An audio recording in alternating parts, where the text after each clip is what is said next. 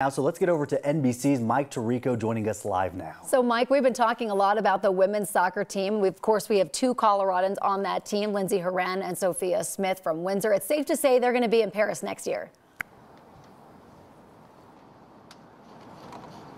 Yeah, pretty darn good pair to have from your state, and terrific players, and a great chance that they'll continue to be a part of what's really one of the dominant teams. I was just mentioning a short time ago the roots of Title IX in the U.S. You see at Boulder, and you see with CSU and Fort Collins, all the great women's programs. We see that when we see Team USA compete on the Olympic scale. It's the success of the soccer team, whether it's World Cup or here at the Olympics. And then the women's basketball team, they're going for an 8th straight gold medal. So there's so many great female athletes as part of Team USA, and really have been the outperformers on Team USA over the last several games. And that's likely to continue here in Paris a year from today. Just like Lindsay and Sophia, of course, there are so many athletes we already know and love, but this is also an opportunity for us to learn some new names that we're going to be cheering on for years to come. Any other up-and-coming athletes that we should be looking out for? You know, Blake Grabata is a great athlete in a sport that maybe we don't follow when we're covering sports on a regular basis, and that's sport climbing. She's from there in Colorado, and that's a sport that debuted at the Tokyo Games and will continue here at Paris, one of the many different sports that we'll see at the Olympics. And that's what I love about the Olympics. Not only is it the chance to see athletes from where you live, but also athletes in other sports that you don't ever spend the time to watch if you're sitting down with friends to watch a game or putting on a jersey to cheer for the Broncos or the Rockies or the champion Nuggets.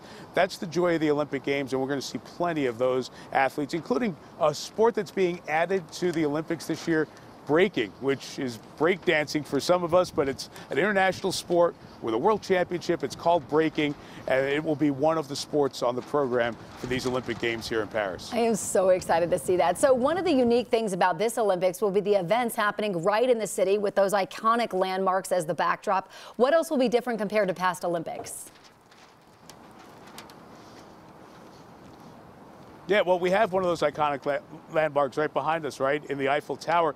Beach volleyball will be at the foot of the Eiffel Tower. This is bringing a bunch of sand there and a net and some crowd and DJ and all the music and the energy, and that will be probably as happening a scene as we'll have anywhere at the Olympic Games. At Versailles, they'll have equestrian. At the plaza, which is called Place de la Concorde, but not too far from the Eiffel Tower, they'll have that sport climbing, or not sport climbing, I should say, but breaking that I mentioned before. Also, 3-on-3 basketball, which in the Olympics is called 3v3 basketball, skateboarding, BMX cycling. It's all going to happen, these very modern sports, in front of a place that's been around for 300-400 years. So the unique mix of Paris and the modern Olympics together will make it a pretty cool backdrop for the biggest sporting event in the world, and we can't wait to be here in a year and share it with everybody back home.